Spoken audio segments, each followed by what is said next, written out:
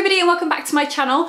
For today's video, I'm going to be showing you my fake tanning routine. So I'm sure most of you all know that I'm an absolute fake tan addict and I have tried so many different brands of fake tan, and I feel like now I have got the hang of how to do my own fake tan at home and have it looking pretty good. So today I thought I would film my entire fake tanning routine. So to warn you, it is split over 2 days.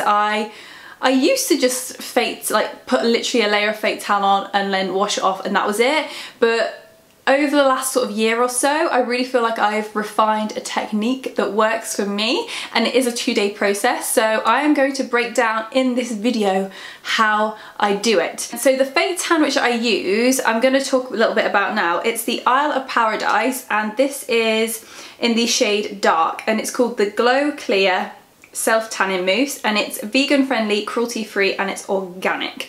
And as you can see here, it's a clear formula. They do quite a few different products. Now I heard about this originally through my best friend because she said it was so good and she liked it was cruelty free, it was vegan, and it was organic, so it didn't have as much nastiness in it as maybe some other brands. So yeah, I just want to talk a little bit about that. It's only, I'm sure, you can get it from Superdrug or you can get it from Boots or anywhere like that. It is in mainstream stores now, and I'm sure it's only about £15. I think I even picked mine up for like 13, 14 pounds. It's really like quite inexpensive in comparison to lots of other brands. Like I've spent so much money on tans over the years that this for me is like, it's amazing that it works so well and it's so affordable. So I've also filmed me actually fake tanning, so I will include those clips in this video over the top of this video so you can see exactly what I'm doing and how I'm doing it. So if you want to see how to get my fake tan or know how to do my fake tanning routine, then just keep on watching. So as I said before, my fake tanning routine is spread over 2 days. So it starts the day before I'm actually going to fake tan, and that is with exfoliating my entire body. So I will jump in the shower and I will use a product which is foamy. In this video I am using the Rituals Sensational Foaming Shower Gel, and I'm just popping this all over, and then I'm using the Skinny Tan exfoliating mitt, and I'm literally using circular motions and just gradually removing any fake tan which is already left on my skin. Obviously I tend to fake tan weekly or every 2 weeks, so it's really important that I'm exfoliating and making sure as much of the residual tan from the last time I tanned is gone. This is really the key. If you're a regular fake tanner, removing as much of your old tan as possible is going to give you the absolute best results.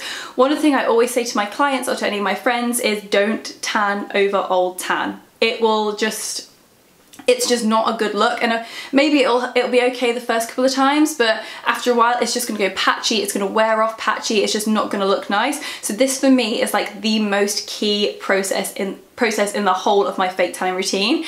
But if you're not somebody who fake tans regularly, exfoliating is still really important. Make sure you focus on your areas where the tan is gonna more likely stick to. So that's knees, ankles, wrists. For me, I get a little bit of sticking around where my bra straps are. I think it's just because maybe it's a little bit dry around there. So make sure to focus on those areas. This is also the point in which I will shave anywhere that I want to shave.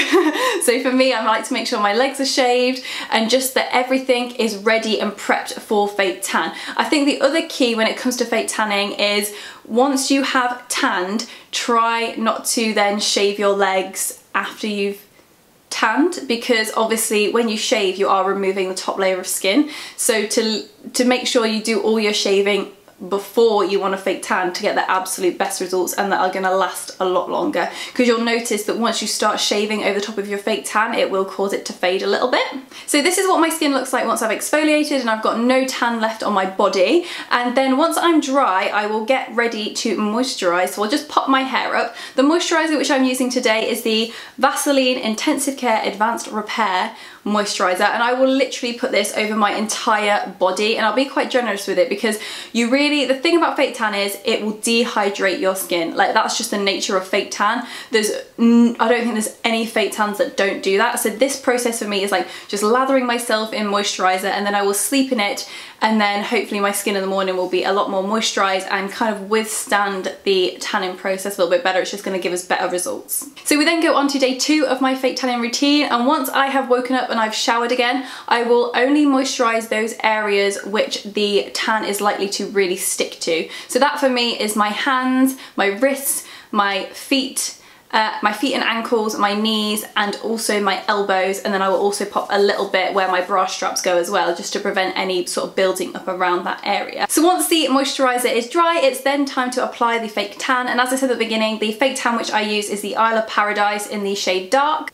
And then using any tanning mitt, I will literally put about 2 or 3 pumps onto the mitt, and then I will start rubbing it into the skin. Now the one thing you probably will have noticed about this formula is that it's clear. It's got absolutely no guard colour, which is great because it means it doesn't come off on your bed sheets, it's not going to rub off on your clothes, there is absolutely zero transfer, but obviously the side effect of that is that you can't actually see where you're putting the fake tan. So my tip for you really is to like look at where the product is wet on your skin and just really try to rub it in as best you can. I haven't had any problems with this product being streaky at all because it's not got a guard colour, but I am really quite thorough with it, and I will really make sure every inch of me is covered. So that's really the only thing you need to sort of keep an eye on when you're using this tan. So I will literally pop it all over, and then for my hands and my feet, I like to get a more natural, less full coverage finish on them, so it looks not like I've got orange hands and feet, which can sometimes happen, but I try my best to avoid it.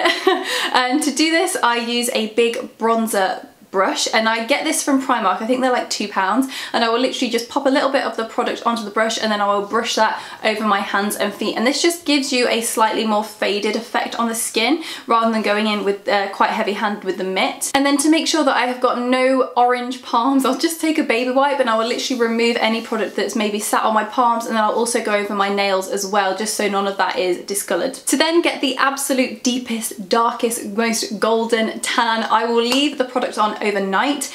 Because of the nature of the product, obviously there's no transfer onto your bed sheet, so for me I do just find it easier just to sleep in it and wash it off the next day. However, if you're not wanting to sleep in it, I'd usually recommend about 5 to 6 hours keeping the tan on and then washing it off.